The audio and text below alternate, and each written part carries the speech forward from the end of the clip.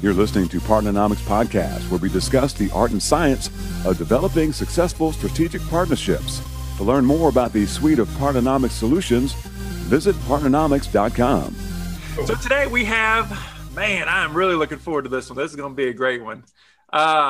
So Mo Ahmad from SAP joining us from the other side of the world in the UK. How are you doing? Thanks for joining us. Very good. Thank you very much. You know, keeping the spirits up given where we are with lockdowns and everything. But thank you for having me on. I'm really looking forward to this.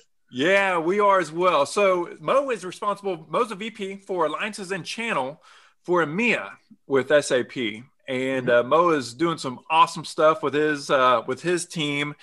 And so many of the things that Mo's working on is what we find ourselves right in the middle of. So Mo and I, it sounds like we already have a lot of things in common. So definitely looking forward to digging into this conversation. But Mo, if you wouldn't mind, we love to start just by having our guests talk about their backgrounds and how they got into this world of partnering.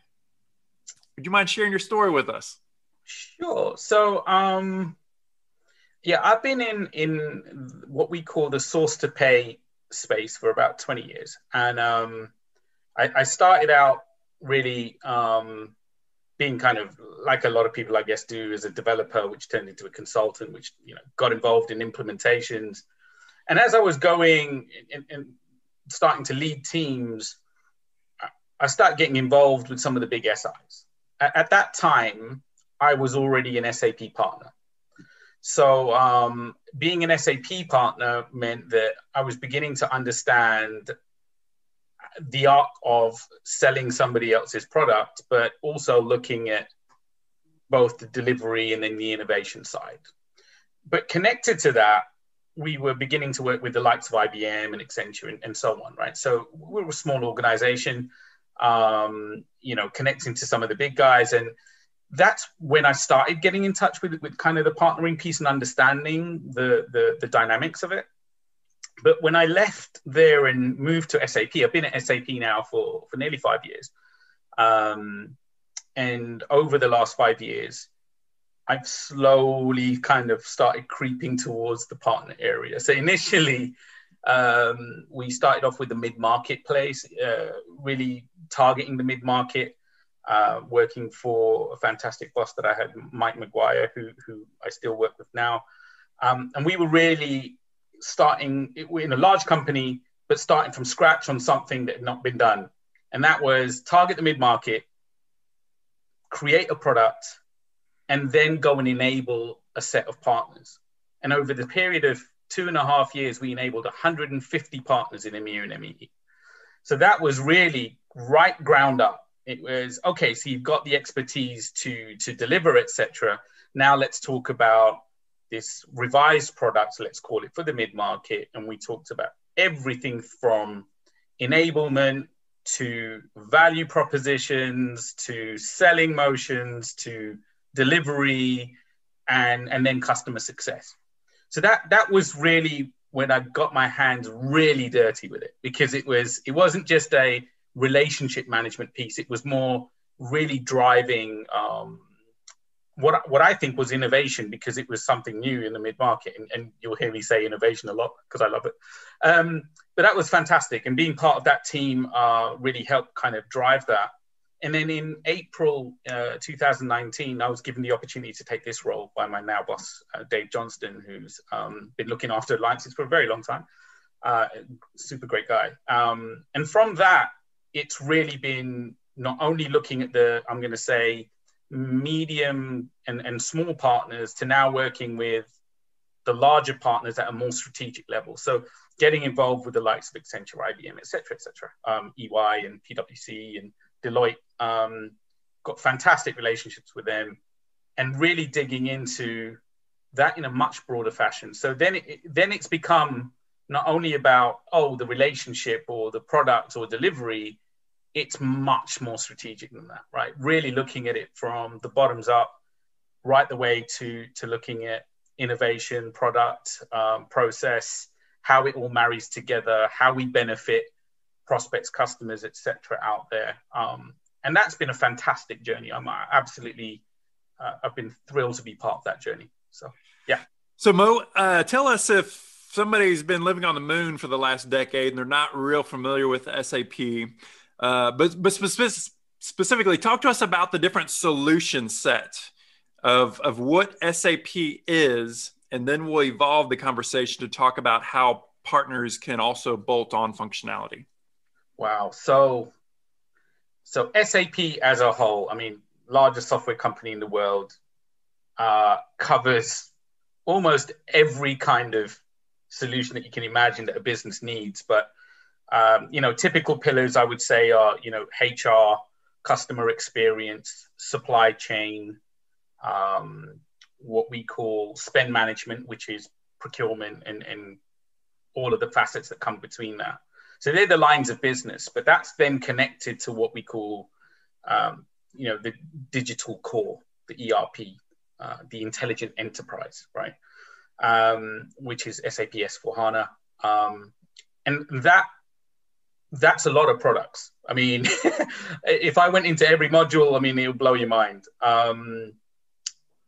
All of this connects together because the idea is that using that digital core, you really solidify an organization's technology stack and the processes that go with it. And then the lines of business that I mentioned then tag onto it to be able to give you best-in-class products in each one of those areas. So I'm on the SAP procurement side, which is the spend management side. So I'm in one line of business, I would say, although I traverse others because naturally you connect into other processes. So that's what SAP is. On my side, like I said, it's more around the spend management procurement side. So everything from supply chain to the management of procurement processes in general, and all the way into payments and invoices and all of that. So that's all interconnected. Even contingent workforce, so the management of your workforce through our Field Glass solution. And then that connects, like I was saying, you start traversing it, it connects into the HR function. So, what we cover in my area is still very broad. And there's a lot of opportunity there. And we have, if you look at the analyst report, we are, best in class. I mean, there are other players, of course, but we are best in class, and we have been for many, many years. So Mo, we talked a lot about ecosystems and kind of this idea of the new world of building, not thinking about products, not thinking about services, but really thinking about solutions for our clients. Yeah. And SAP you guys are a platform that really enables an ecosystem.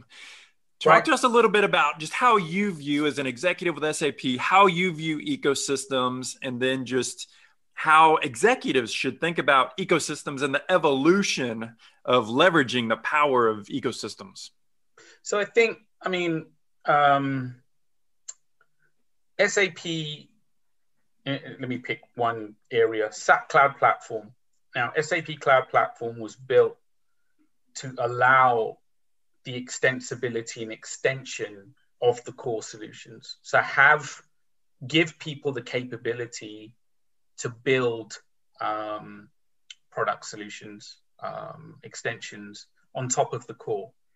And it's interesting because I joined SAP because I got tired of losing against them. Okay, being completely can't beat them, join them, right? If you can't beat them, join them. Well, and the reason that was the case, 5 years ago, 6 or 7 years ago, there started to be a transition from being kind of niche solution providers to suite providers.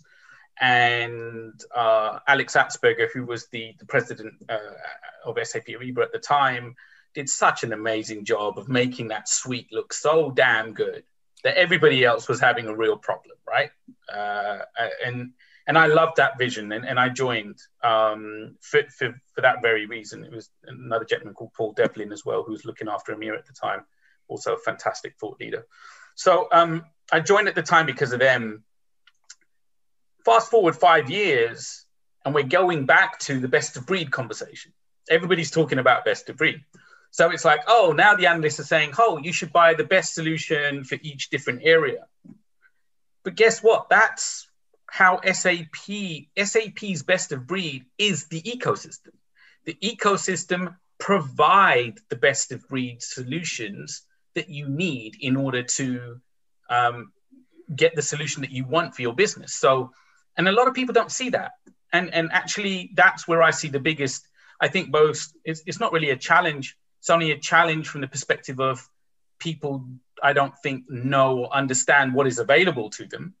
And we'll talk about my video series that's connected exactly because of that, that's been created because of that. But also the opportunity, as a business, you may know procurement, but you may have some development talent, and that development talent could well build those best of breed type solutions that will augment the core. That's the opportunity. And that's what I love, because having a platform as big as SAP, you have all of the opportunity in the world to do that. And from an ecosystem perspective, that's why it's so powerful. That's why Christian Klein, our CEO, is putting all of his bets on the ecosystem, right? Yeah. Mo, it's never fun to, as business executives, to compete in this bloody world of low margins, everything being commoditized. Yeah. Right? So as executives, what we need to do is create that differentiation, innovate, provide more value to our clients. Let's talk about innovation and what SAP is doing and how a lot of the partnerships that you have is to drive and bring more innovation into the platform. Talk to us about innovation. I know that's a huge passion of yours, but how should executives be thinking about innovation now and going into the future, and how do you leverage it? Yeah, so I mean, if you look at where we are today, I was having conversations only this week with a couple of partners, and they're getting under price pressure because as soon as you only think about delivery, especially in today's world with COVID, everything's remote. So guess what? That $1,500 a day that you were able to charge, or $1,800 a day that you were able to charge before for your premium consultants, people are now saying, well, why am I going to pay that? Right? Well, I ain't going to pay that. So you got to have something else in your locker, right? And going off and having 100, offshore resources, okay, that's one way to go. But that's not what's going to move the needle. When an RFP comes in, or an RFI, or you're even looking at, and this is what I strongly want to encourage people to do more of, is look at your go-to-market, right? What is it that you're actually wanting to tell people about your business? It should be focused on how you innovate, what you're bringing to the table that is different. And it's not just because you have the best resource with the most procurement knowledge or whatever that is. That's not what's going to move the needle. It'll help some. It does help. But that's not what's going to get you there. What's going to get you there is for you to look outside of the box and go, okay, well, we've got SAP as a platform. We know that. What is it that solution provides and what is in the roadmap? So be a bit savvy, understand what's coming up, and look for the opportunities to go, well, right, they're not going to cover this. It could be an industry sector, right? Particular industry sector that requires a particular piece of functionality that may be in the roadmap, may not be in the roadmap. But if you're nimble enough today, and most organizations are more nimble, you can go and build that today and go and sell that today and give yourself a differentiator against your competition. And if you're not thinking like that, it just makes me go, how are you looking to grow your business? How are you looking to differentiate? Use that strength of knowledge that you have, the strength of development that you have, and if not, partner with somebody where SAP is really into partner to partner collaboration.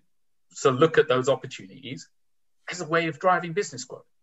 I want to see, as an exec on the partner management side, I want to see that more. I want to see our partners really driving that more, because if you're not, you are going to leave yourself far behind. My opinion. Yeah, Mo, talk to us a little bit about the different types of partnerships that that you help manage or oversee from SAP's perspective. I imagine it goes beyond just technology partnerships. Mm. Yeah, so we've got so there's both the size and then there's there's depth, breadth, and reach as some of my colleagues use for our solutions.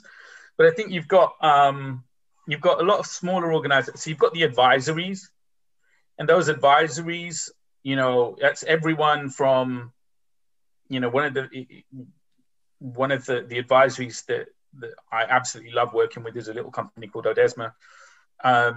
They are a super great little outfit who really understand their subject matter and have a unique way of going about things.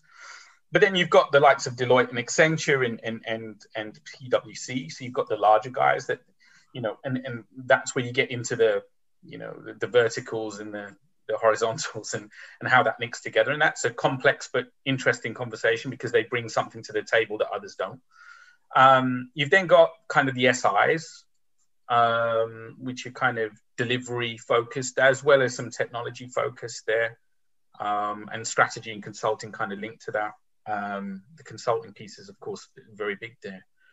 And then, of course, you've got the I guess there's the way that we look at it is three different pieces. You've got technology providers that we resell, so the likes of DocuSign and Celonis are examples of that. But we've also got best of breed partners like iCertis, who are contract management or seal software, who are part of DocuSign now, or Thomson Reuters, who provides a tax solution. So that's kind of, you're getting into the ISV side, right? And then we've also got a real financial and network play. So SAP, Ariba, the reason that it's very well known is we have the biggest business-to-business network solution. So we're kind of siphoning that off in some way and saying that as a technology platform for the whole of SAP is huge. We're consolidating those networks. And that in and of itself, if you think about how rich that data is, when you're talking about trillions of transactions, that data, big data, right? Everybody wants big data. Imagine what you could do with that. If you don't see that as an opportunity today, seriously. But so they're the different types. I mean, there are others as well, but in the main, we've got MSPs as well. So managed service providers that kind of look at, especially in the contingent workforce side, to kind of help an organization really manage their contingent workforce end to end. So I'll probably miss some, but in the main, they're the ones that we kind of work with. And then there's the large, and then there's the boutique consultancies as well. So a lot of partners. And a lot you mentioned as you mentioned before, with ecosystems, it's big, it's huge. There's it's quite expansive. Mo, I'd love to just pick your brain a little bit. You guys have, hundreds and hundreds and hundreds of different partners, whether you're talking about, the sales and distribution, the referrals, the technology organizations that are bolting onto your larger solution. No secret that there's a high failure rate of partnerships in general, whenever organizations work together.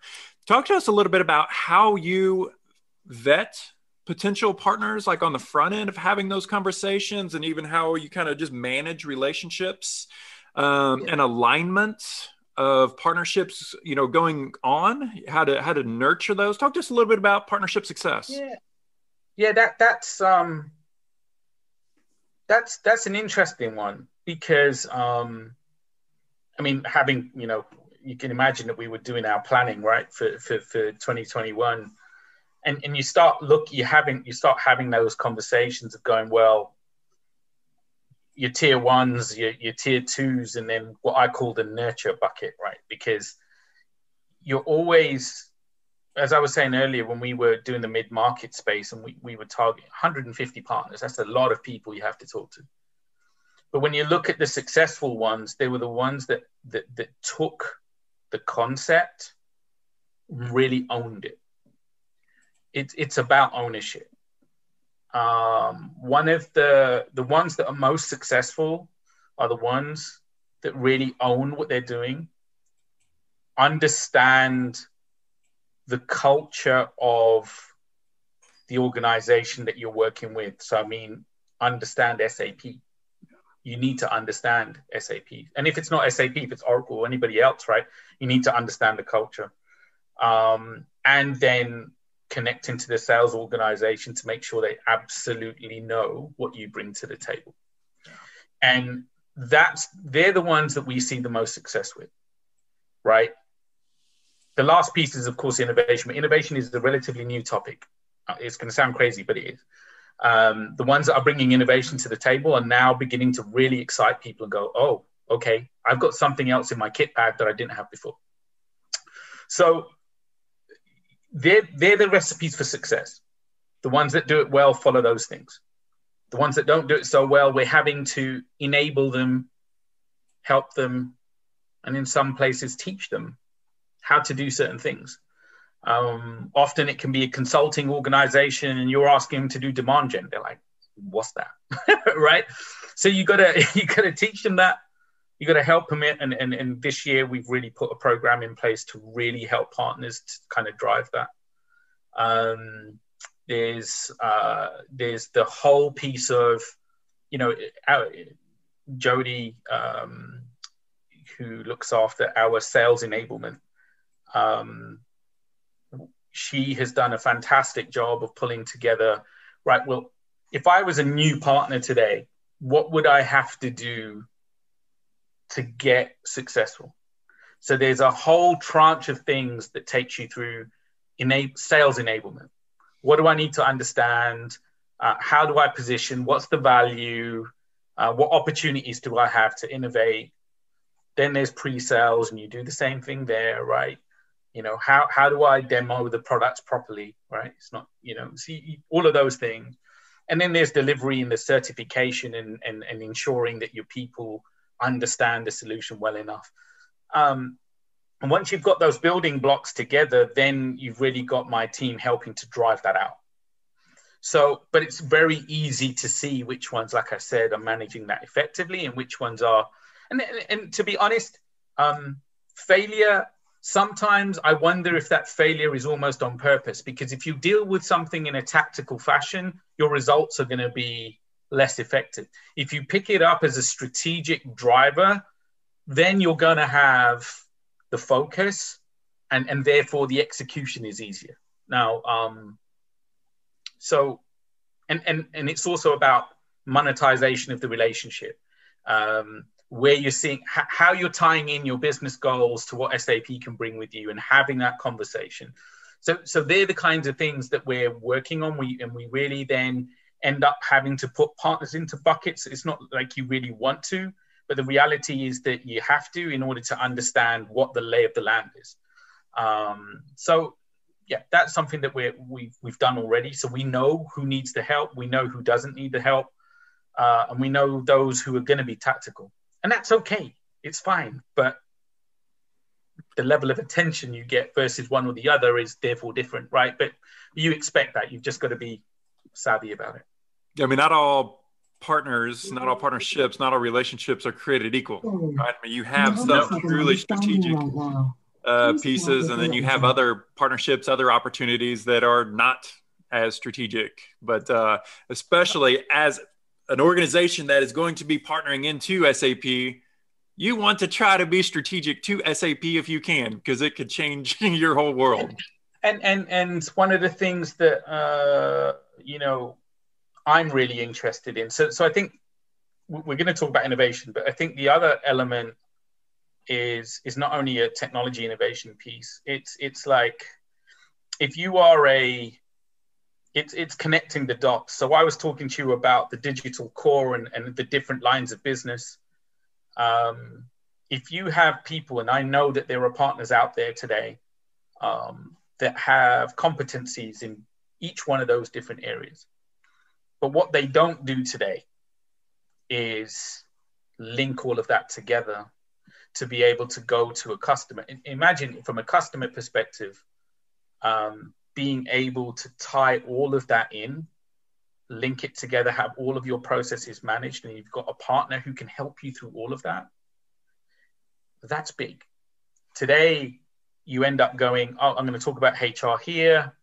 I'm going to talk about supply chain here. And, so you've got different partners doing different things. And that can be a strategy, which is fine. But the other side of it is, I think you end up missing the trick because there's pieces that interlock. The ecosystem has so much opportunity. This is why I'm so passionate about it. And I want to see more of that coming from the ecosystem. Yeah, there's of course. There's so much opportunity from just the partnering lane, the ecosystem lane, the innovation. I mean, it's amazing. I started my career over 20 years ago at Sprint, in the middle of a technology company, making phones do all the crazy things that they do today, right? Now, the last thing we think about is making a phone call. It's all about, getting content and these sorts of things. But it's amazing how much acceleration we've just had and how much just the infusion of technologies. It's 6 years ago, whenever I started Partnernomics and worked with companies, I used to ask them, do you classify yourself as a technology company? Now I say, since you are a technology company like every other company in the world, what does that mean to you and how are you leveraging technology? But as we look forward over the next 5 years, I mean, we're just on this hockey stick, are we not? We are, and I think that's because there is a real, and again, this probably sound crazy, but I think there's a real navigation to making the customer centered to the whole thing, right? And when you start looking at what it is that the customers need, that opens up opportunities in and of itself. I think if you look at it in a more siloed way, that there's a lot of benefits to that. But when you look at it in a more holistic way and what the ecosystem brings and what the core, vendor brings to the table, how the customer leverages that, there's a lot more that can be done. And that's where I think you're seeing the technology ramp up. We know is happening. I mean, that's accelerating massively, right? I talked about big data earlier. In my opinion, in my space, that big data piece is not being leveraged anywhere near enough. I mean, we are at like that, and it could be. I mean, we did some design thinking a couple of years ago, actually, with IBM, where we were talking about advanced technologies and how we could leverage those advanced technologies to further the procurement agenda. Okay. And that was all about data. Now, 2 years later, I'm still not seeing enough of it. We're doing loads of things. And you're going to see over the next 12 months, SAP's got some fantastic things coming out. I wish I could talk about it more, but I can't. There's some really, really great stuff coming out that's going to leverage that. But I want to see the partners do it. Because I think they'll come up with things that, that will be really innovative, really interesting. And customers will be going, God, they're either going to say, why didn't you have this before? Or they're going to say, I want that now. And that's the exciting bit. Come on, get on the energy. Take my energy. Talking about innovation, so many times I think companies, those executives, they look at their product suite and they look forward. I love what you said is start with the customer. What are their challenges? How could you make their easy button bigger? And that's your target. Yeah. And then use the core and build around it. And guess what? That customer is going to be sticky, right? Everybody wants sticky customers. Well, they're going to be sticky because you understand them. You're building things to help them. You've got a great core solution. You're getting the support that you need. And that's how we build customers for life. That's what we want. That's what everybody wants. So yeah, love that. Yeah. Mo, let's transition here at the end and talk about your new project, Mo Proclamation. Talk to us about it. I mean, what is it? Why did you build it out, and how it's a resource for folks? Yeah, sure. So I decided to pick up the innovation piece and start to run with it a little bit. What I was realizing was I was having a lot of great conversations every day, and I just felt like the world needed to know about that. Why am I only having this conversation? Why don't I share this conversation with the world? So the idea behind Mo Proclamation, and I only called it Mo Proclamation because Proclamation was taken by some other organization somewhere in the world, is really around ecosystem innovation. So the idea behind it is, and we started with Accenture, and Pablo, shout out to Pablo, who really helped me with that. We did 4 videos on the bounce, talking about some of the things that Accenture have done with procurement technology linked to SAP that really, in my view, changed the game, right? So they've built a fantastic chatbot called Paula.